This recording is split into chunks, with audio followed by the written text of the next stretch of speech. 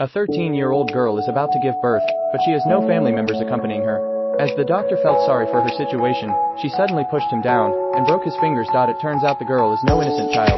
She is a murderer. She killed her boyfriend because he didn't buy her a gift on Valentine's Day. Faced with such a violent girl, the doctors had to restrain her with handcuffs and proceed with the examination. When they touched her belly, she cursed at them, but they proceeded with an ultrasound carefully. Suddenly, her water broke, and the baby inside her was going to be born prematurely. The doctors quickly prepared for the delivery. But being only 13, the girl cried out for her mother in her most painful moments. She wanted her mother to be there with her, not knowing her mother was outside the ward. She didn't want to see her mother, as who would accept her after what she had done? Her daughter was a murderer. The daughter who used to be so obedient and well-behaved had become a murderer, betraying 20 years of imprisonment. The father blamed himself for not educating his daughter properly, and couldn't face her. When her mother came, she only waited for her daughter to give birth to take the grandchild away. However, in the delivery room, the girl insisted on having her mother by her side, saying she wouldn't give birth otherwise. She asked the doctor if her mother hadn't come to the hospital.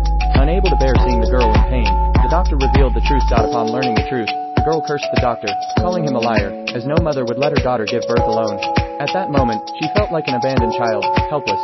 The doctor held her hand tightly, continuously encouraging her. Yet, how could the doctor replace a mother? She was only 13, about to endure the pain of childbirth all alone. Thankfully, the baby was born safely. However, the girl didn't dare to hold her child, feeling unworthy to be a mother as a murderer. Surprisingly, her mother had the same thought. But when she saw the baby's face, her motherly love awakened instantly.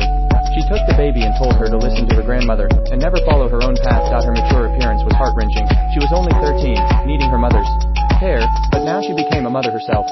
Though she wasn't a good girl, she was a good mother. In the end, the girl handed the baby to the doctor, who took the child outside to her mother. The doctor asked